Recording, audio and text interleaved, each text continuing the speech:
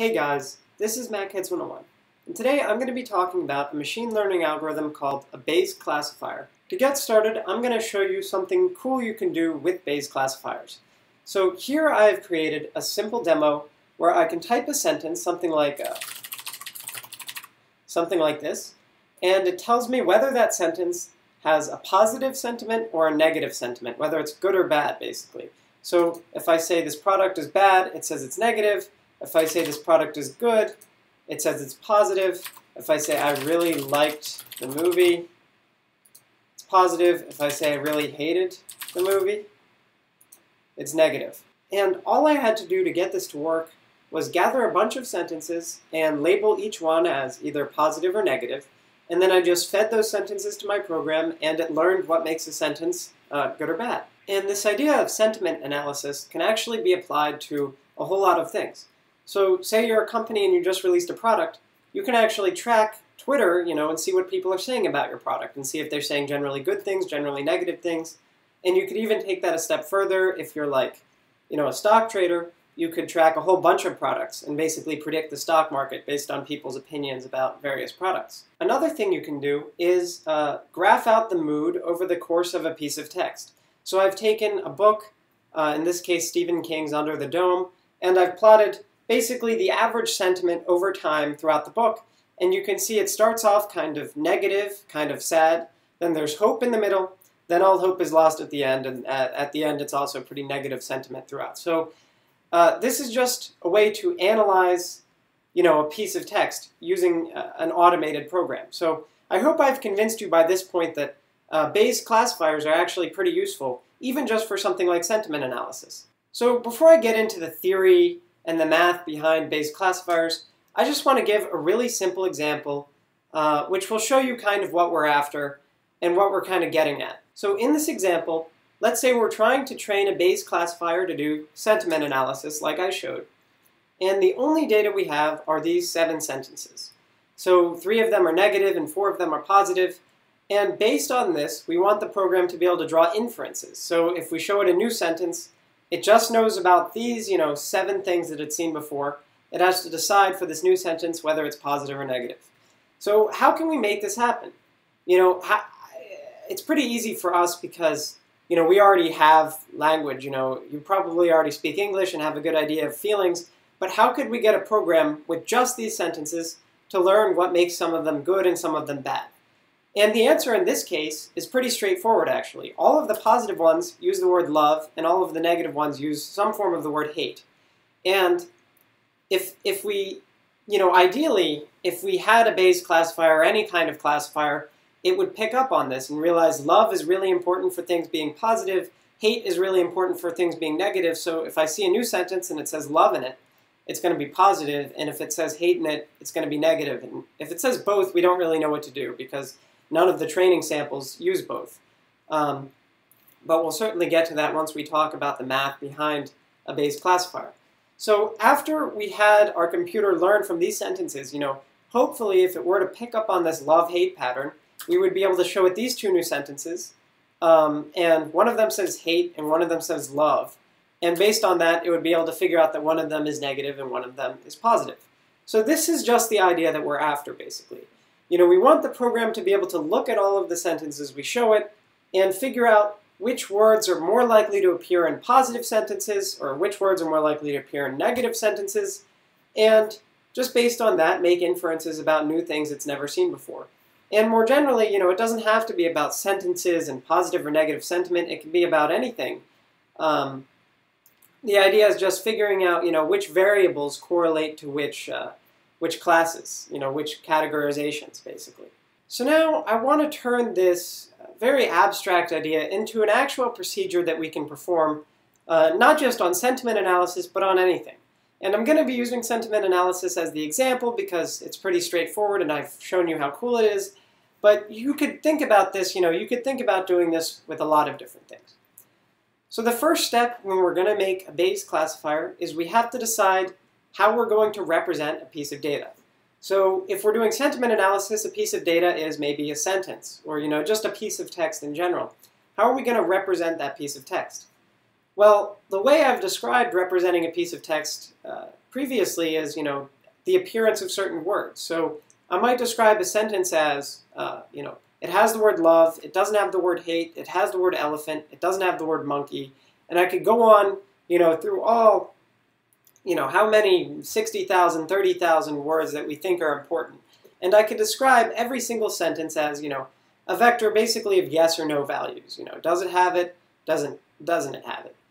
Another way to describe a piece of text would be counting. I could say it has the word love 2 times, it has the word hate 1 time. And you can imagine that might be a little better if we're looking at long pieces of text, like a newspaper article, where the longer the piece of text, the more likely any given word is going to appear in it. And at some point you have to start counting. You can't just say, does it have the word hate in it, because a long novel will have the word hate in it, even if it's not, a very negative novel. So this is the first thing we have to decide. How are we going to represent the data, the variables in the data? For the purposes of this video, we're pretty much going to be sticking to the model of, does the sentence have the word or doesn't it have the word? Because this is just a really simple way to represent a sentence. And for short pieces of text like tweets, it works great. And it's just the easiest thing to understand.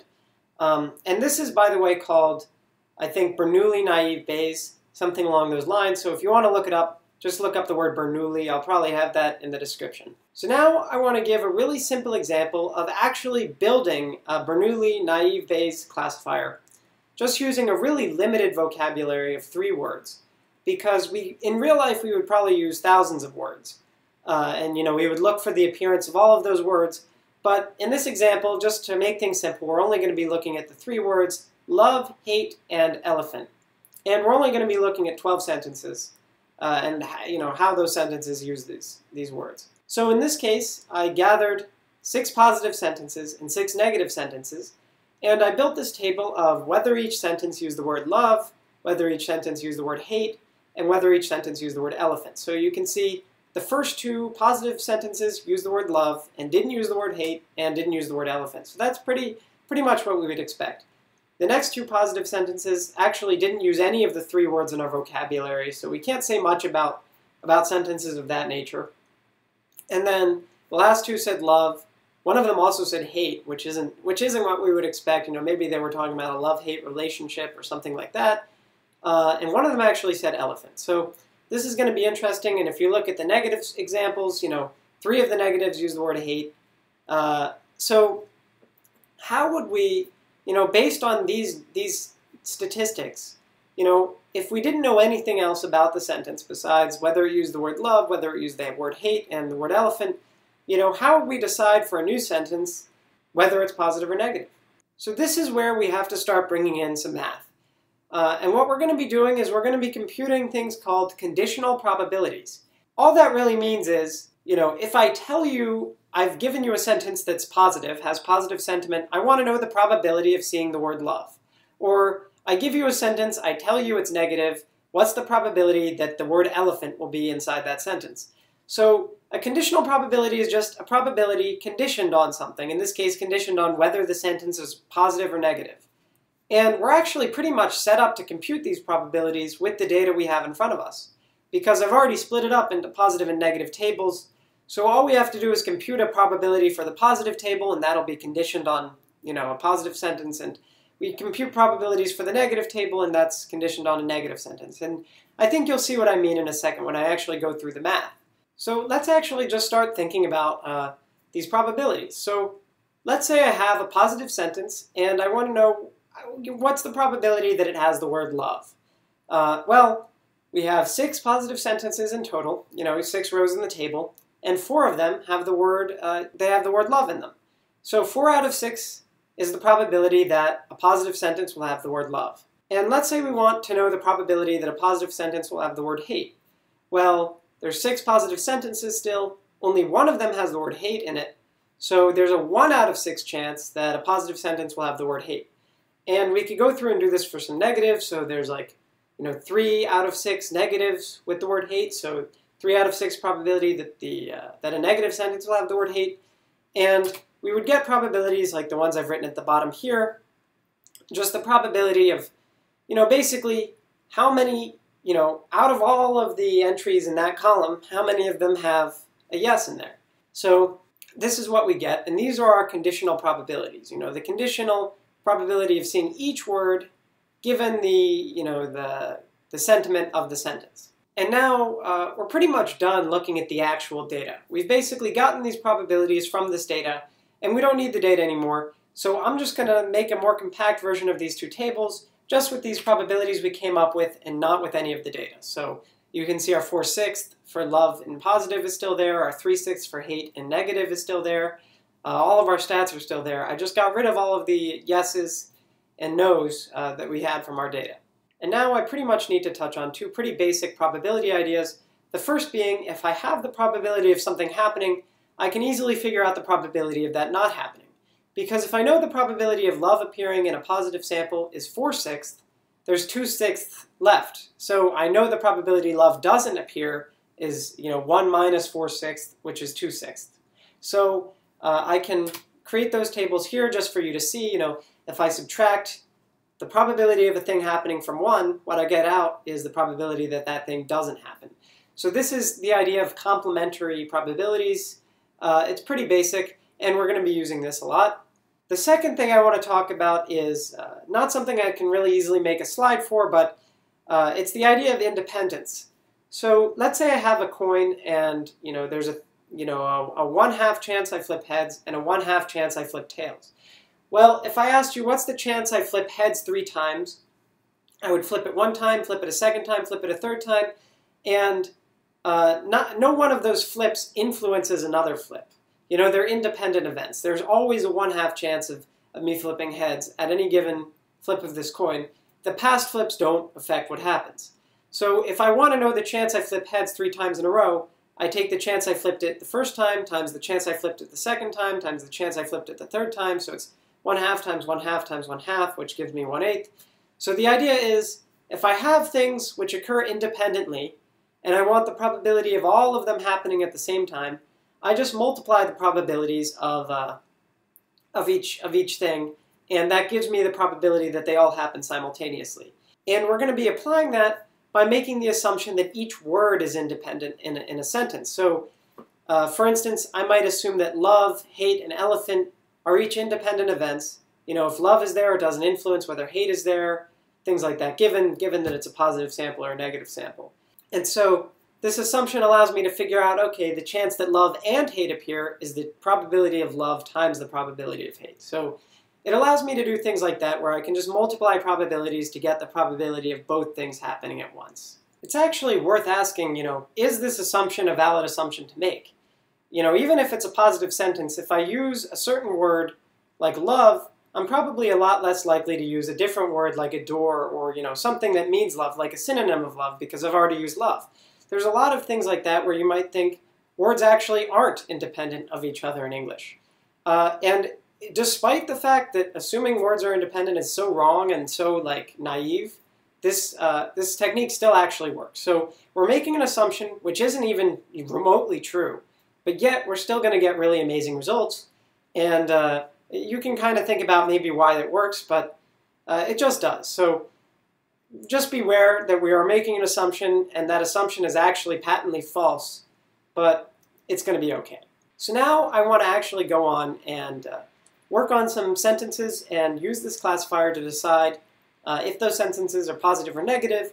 And as I do that, I will show you actually how we do that. How we're going to use these probability principles I've just explained to actually decide the sentiment of a sentence.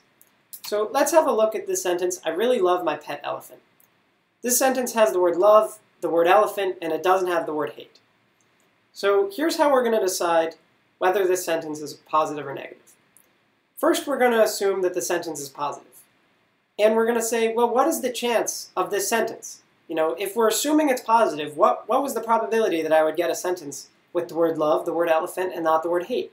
And to do that, we multiply the probability of love times the probability of not hate times the probability of elephant, all given, all from the positive table. Then we're going to assume instead that it's negative, and we're going to do the same thing. The probability of love times the probability of not hate times the probability of elephant, using this negative table. And we're going to see which one is more likely. If it was positive, is this sentence more likely than if it was negative? You know, that kind of thing. And we're just going to compare those numbers and make a decision. So let's actually go through and do that. So if this sentence was positive, since it has the word love, there's a 4/6 chance of that. It's missing the word hate, so the chance that it had the word hate was 1/6. So the chance that it doesn't have the word hate is 1 minus 1/6. And it has the word elephant, the chances of that were 1/6. So we multiply 4/6 by 5/6 by 1/6, and we get 0.093. We can do the same thing for negative. The chance of seeing love in a negative sentence is 1/6. The chance of seeing hate is 3/6, so the chance of not seeing hate is 1 minus 3/6. And the chance of seeing elephant is 1/6. So we get 0.014 in that case. The chance of it being positive is much higher than the chance of it being negative. Or I should word that differently. The chance of seeing this sentence, if it was positive, is a lot higher than the chance of seeing the sentence if it was negative. So if we were really pissed off, the chances we would write this sentence, or really sad or something like that, the chances we would write this sentence are a lot lower. So using this information, we conclude that the sentence is positive. Something I think is important to note at this point is that the word elephant didn't actually matter, because we saw the word elephant, so we multiplied by 1/6 when we were doing the positive case, and by 1/6 when we were doing the negative case. Elephant had the same likelihood for positive samples and negative samples. And as a result, we didn't really have to multiply by the elephant probability at all, because we shrunk it by the same amount for positive and negatives. We multiplied by 1/6 in both cases. So the answer would have been the same and will always be the same whether or not we count elephant. And this is nice because intuitively the word elephant doesn't really tell us whether a sentence is good or bad, is positive or negative. And it shows that a Bayes classifier, if there's a word that's basically not correlated at all with the categorization you want, it's essentially equivalent to just ignoring that category. We ignore the 1/6. We implicitly ignore it. We can multiply by the 1/6, but it doesn't really change which one is greater than the other one. So that's just something I think is important to notice, how the Bayes classifier naturally basically ignores variables that don't matter. So now I'm just going to do one more example before the end of the video, just so we have another case to deal with. And this is going to be a situation where, before we had the sentences with love and hate. And I asked what would happen if love and hate both appeared in the same sentence. And now we can address questions like that. So let's say we have this sentence, I love and hate my elephant. Right? Actually, as a person, I'm not sure whether to call this positive or negative. But we can just see what the Bayes classifier does. So if we actually were to do the same thing we did before, we can multiply the probability of love times the probability of hate times the probability of elephant for both positive and negative. And actually, it came out that positive, they were pretty close, but positive actually won out a little bit. And the reason positive won in this case is because love happened in 4 out of the 6 positive cases, whereas hate only happened in 3 out of the 6 negative cases. So love actually is our kind of our pivot in this case, because love is more strongly associated with a positive sentiment than hate is associated with a negative sentiment in this case. So because we've been able to turn this into numerical things, hate only appeared in 3 of our things, whereas love appeared in 4 of them, because we made this numerical instead of just kind of intuitive or qualitative, we can actually make decisions where it's not so obvious what the decision would be. And actually, I'm not sure if we would even agree with this. Is this really slightly more positive than negative? Is love generally? Because 12 sentences isn't enough to get a good sense. But if we had a lot of sentences and it turned out love really did happen more often in a positive sentence than hate happened in a negative sentence, we might draw a similar conclusion, that this sentence might feel a little more positive to a person reading it than it would feel negative. So that's just something to think about, maybe more of a philosophical question. How do we deal with ties like this? And this is the answer in the case of the Bayesian classifier. So anyway, I hope you learned something. Thanks for watching, and goodbye.